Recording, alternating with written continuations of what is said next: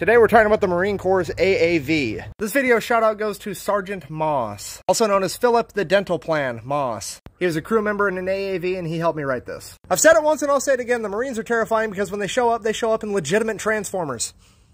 That's not the right kind. Talking about stuff like this. My electrician dad joke fell on its face. Shocking.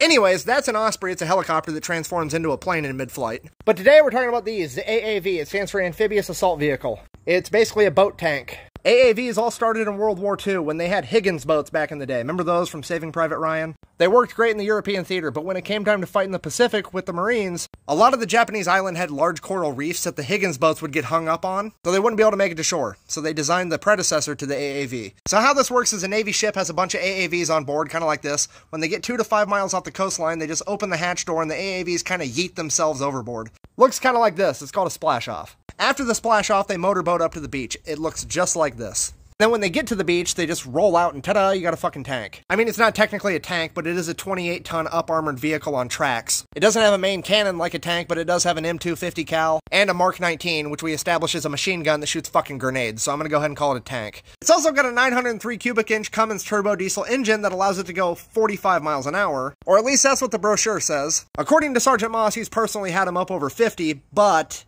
and I quote, it felt like my kidneys were about to get rattled out of my asshole, end quote. Some military grade shit. Now, the main purpose of the AAV is to...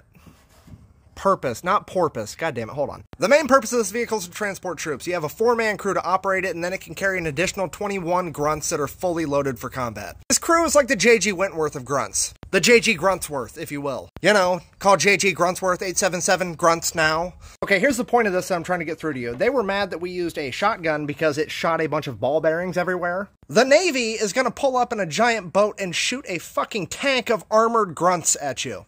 And I'm going to tell you right now, it scared the holy hell out of the bad guys in the Pacific in World War II. Because they were expecting Higgins boats to get hung up on the coral reefs. But what they got instead was the LTV, which is a predecessor to the AAV, also known as the Amphibian Tractor.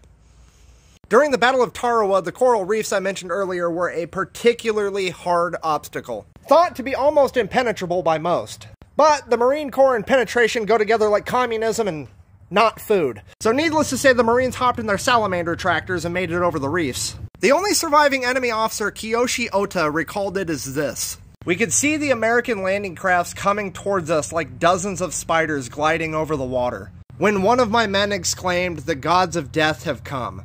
In conclusion, if you ever see J.G. Gruntsworth coming at you in his salamander tractor, you should probably run because you're about to get hit with a gruntmentation grenade. Thank you for watching. I hope you enjoyed it. My merch and other links are available here or in the video description. Thanks for your service. Quack Bang out.